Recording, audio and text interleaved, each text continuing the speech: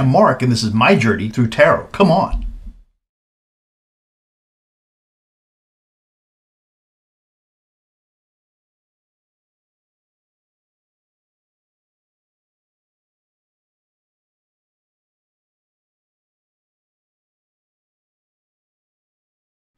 Well, today we're going to talk about another pick, and this is going to be Pete Buttigieg.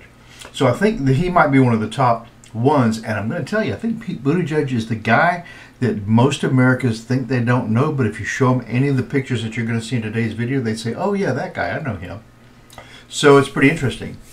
Anyway, I hope you like the video. If you like the video, please do like the video, and if you haven't subscribed, please, I can just keep asking, just please subscribe. And thank you very much for watching.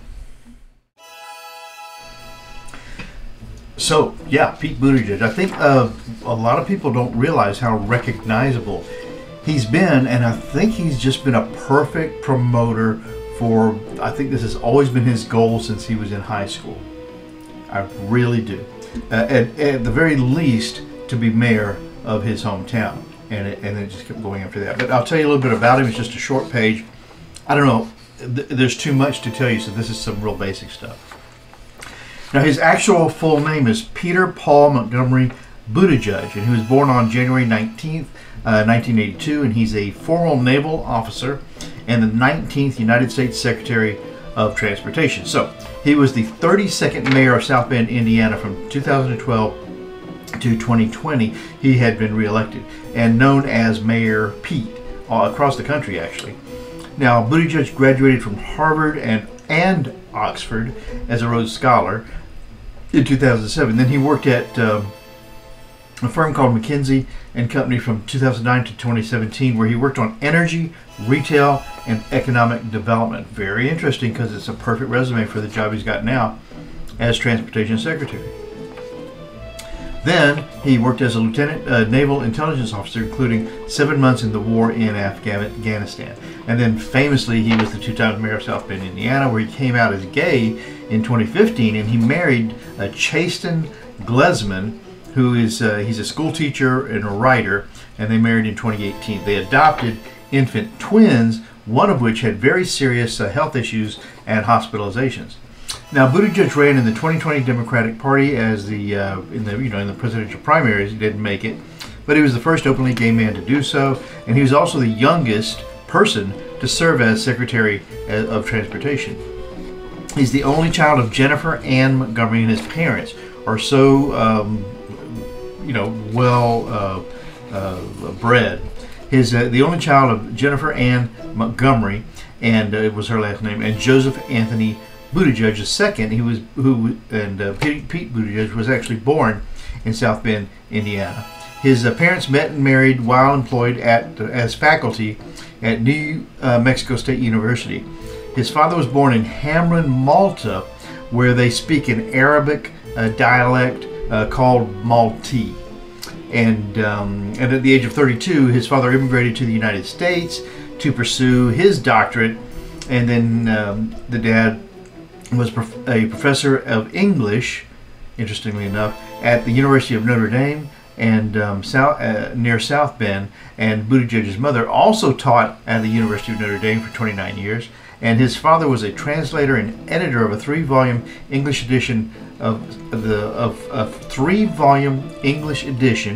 philosopher Antonio Gramsci, no idea who that is, called Prison Notes, and influenced Pete's pursuit of literature in college. He majored in history and literature, and there's just more. I mean, you can just talk forever about Pete Buttigieg. His story's out there. So now we'll do the cards.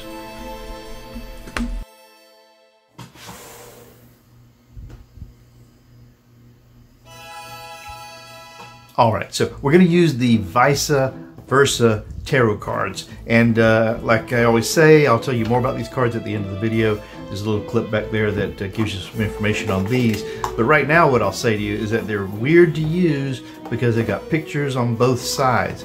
It's kind of the idea that it's a coming and going of tarot, or a before and after, or a here and now. I don't know, it's hard to describe. So just to remind you what it means is that, so there's a little embellishment at the bottom here, and if it's on the right hand side, then this image will look as if it's facing you or coming at you. Okay, so that gives you one aspect of what it is. But if the embellishment is on the left-hand side, then the image is often facing away from you, and so that gives you an idea of how you might interpret that. And it's not really a good and a bad; it's just different.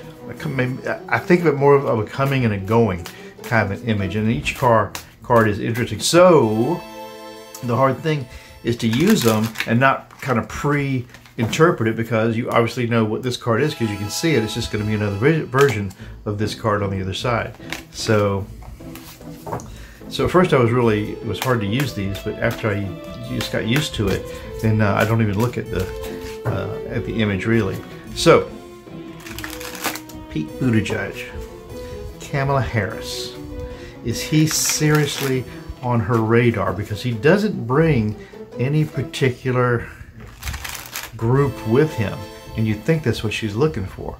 So Pete Buttigieg for Kamala Harris.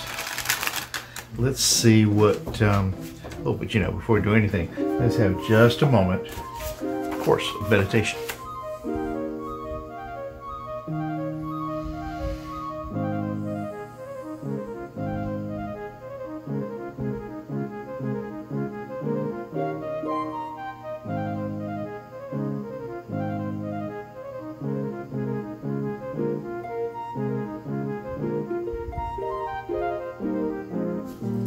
So,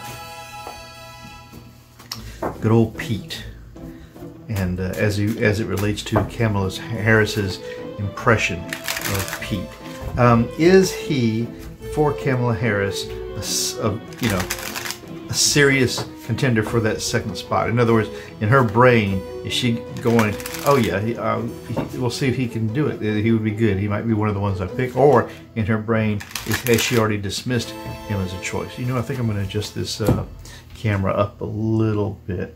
Yeah. So, how does he look to her? 3 cards. 1, 2, and 3. So 3 cards. How does Pete look to Kamala as a candidate? So the first card up. So this is a knight. This is the Knight of Wands. Wands are actions, plans, forward movement. Knight is a fighter, you know, for the royal court, and so it's a strong card to get. So he looks to her, to Kamala. He looks like a knight. Actions, plans. A knight of. Now, are those actions and plans selfish that he has, or are they good action plans for the country? Are they actions and plans that she agrees with? I don't know, but it's a strong figure, and even if you didn't agree with some of the things he was thinking about, you might appreciate him having a strong conviction for them. Okay, number 2 then is actually the 4 of Wands, and we've gotten this on maybe every candidate that I've picked so far, I think. At least 3, but the 4 of Wands are actions, plans, forward movement, and the 4 of Wands are smallish celebrations. And you see in this picture, you've got a man and a woman, so this could be Kamala and Pete. So how does she look to him? She looks to him that she can move things in a positive way, in a winning way. And then the last card is this the King or the Queen of Cups? I'm going to look at the other side just to get a look at the face and the figure. I think this is a man. So this is the King of Cups. Very significant, because cups are emotion, by the way, you know, passionate, and this king is sitting on an ocean of emotion. He's got a beautiful, hope you can see it, a really beautiful depiction of a dolphin right here. Here's his eye, this is his beak, and this is a smooth dolphin. And I gotta tell you, being from Florida, I really love to see dolphins, because you do have a very nice opportunity to see them without too much trouble here. Just going out to the beach, you can see them swimming around. So, yeah, so this king is, this is all good. So he's on her radar. Fighter, smallish celebrations, king of emotion, which would be something that would be good to use in a candidacy. All right, so we think he's on her radar in a positive way. Okay, Pete Buttigieg. Now, let's just say, is he in the top 5? Is Pete in Kamala's top 5? Because she has to start to cull that list. There might have been some that were never going to be serious for her. But 3 cards is he and Pete Buttigieg in Kamala's top 5. Let's see. It's Pete in Kamala's top 5. So we come up here with the 7 of Swords, which is an abuse of power. So swords are truth, justice, rules, and law. This is a strong indicator of an abuse of power. And we have here actually a skull. I hope you can see it right here with like a helmet on. And this guy is, there's 2 of the truth, justice stuck in the ground here, and rules and law. And this guy is making off with some of that. So does he make it into the top 5? Well, you know what's interesting about this, as a matter of fact, is there are 5 swords that are moving on somewhere. 1, 2, 3, 4, 5. And there's 2 swords that have been left in hand.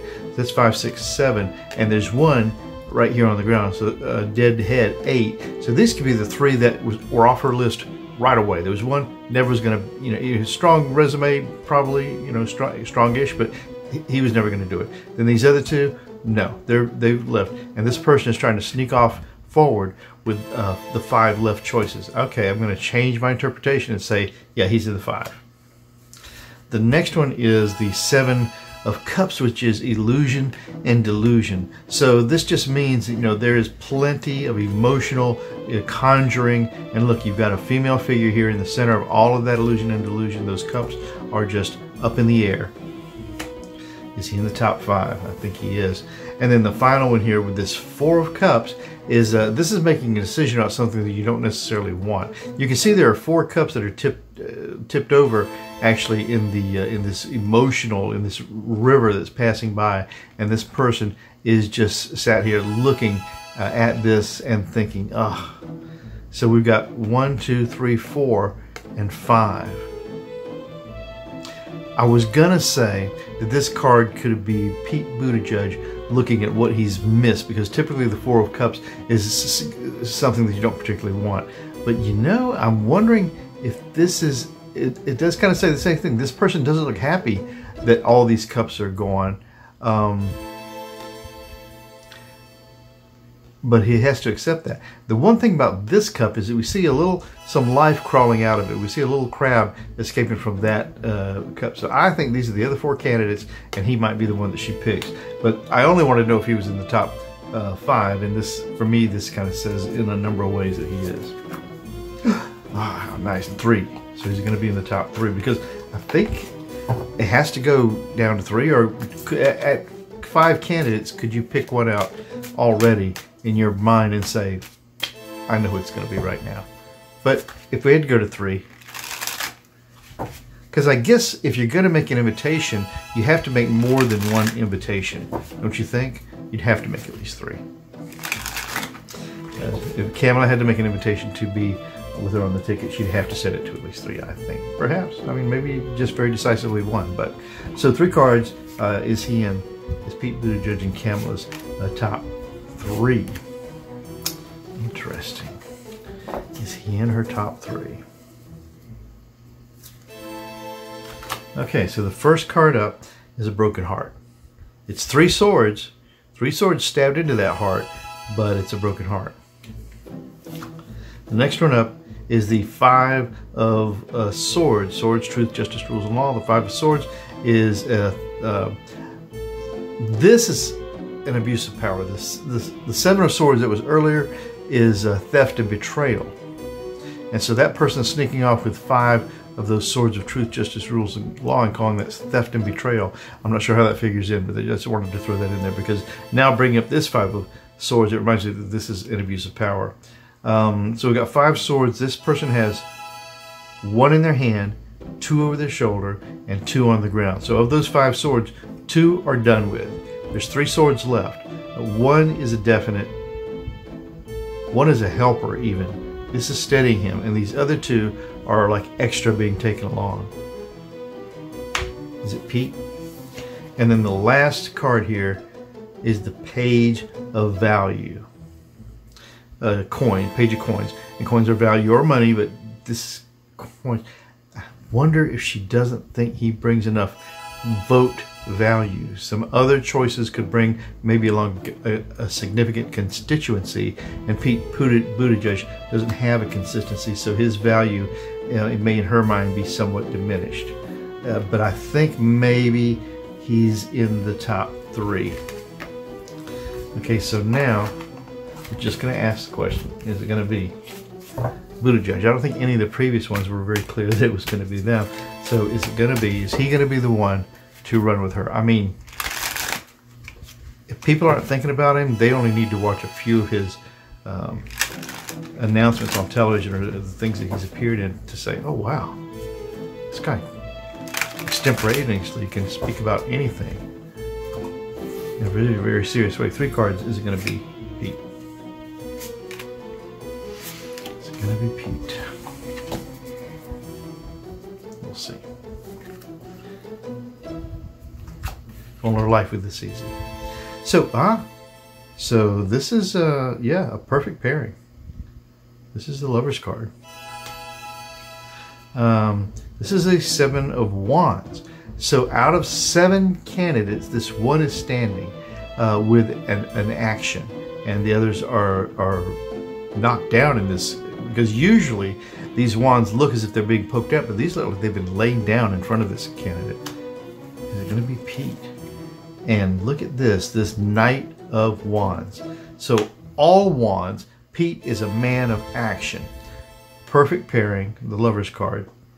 Only one standing with an action left and being a fighter, and also showing up as a Knight of Wands. I think maybe it could be Pete. Huh. Who'd have thought? Hey, I'm going to show you the cards now. Hang on a minute. So these are Los Scarabeo cards. This is the Vice Versa Tarot. And I'm going to tell you, the folks who have this idea have some difficult names, but I'm going to try to get through it. So Massimiliano Filadoro, Lunea Weatherstone, and the artwork by David Corsi. So nice cards. They've got that cool kind of magnetic clasp that's really neat to get. The box, if you gave it as a gift or if you received it, you think, wow, this was a very thoughtful gift. They've got all these nice little pulls that you can unpack everything easily with. And the guidebook is a color guidebook, easy to read, and lots of thought and intention into these suggestions for the divinations that you can use. The cards, again, have this nice little pull that you can get them out of the box with. But what I really love about these cards, well, it intimidated me for a long time, actually, is that there's no front and there's no back. There's a this side, which is indicated by the little embellishment on the right-hand side of the card, and then there's a that side, which is indicated by a little embellishment on the left side of the card. So you kind of get the idea that this is and there's no right and there's no wrong, there's no good and there's no bad. It's just that a different view on how to divine this card when it comes up. So the problem with them is that when you're shuffling them, you know, once you've dealt your cards, you know what's going to be on the other side because, it's there. So, you're going to know that this is a King of Cups right away. If that doesn't bother you, if you can divert that from your mind, the cards are beautiful. And so you see that the artwork goes right to the edge. They give you nice hints on the cards as to how they, what they are, because sometimes that can be an issue when you're trying to figure out how to use these cards. And it doesn't matter which way you put them out, because there's a this and a that side, and you've got things to work with. So it's almost like you're getting 2 decks of cards in one. And it used to intimidate me, but now I love using these cards. And they're glossy, they're easy to use, they slide off of each other, but not too in a bad way. And I like to spread them out like this so that, or if I have reading for someone, let them spread them out so that people kind of get their energy into the cards. And so this is the This and That Vice Versa Tarot, and I love them.